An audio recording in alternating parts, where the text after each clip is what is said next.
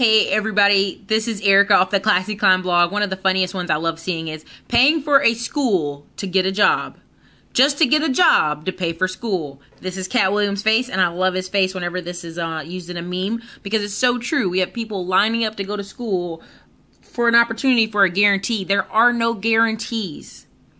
Let me say that again. There are no guarantees. You can be a doctor or a lawyer. There are unemployed lawyers. There are unemployed doctors, or they had to move to a different state to get their doctor job.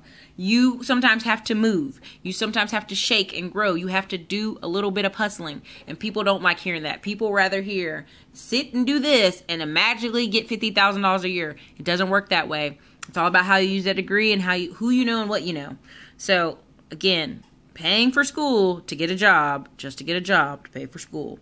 It's not the brightest, and if I were you during my 4 college years, I would work every single year to build the future you're looking for. So again, this is Eric off the Classy Climb blog. You guys have a great day.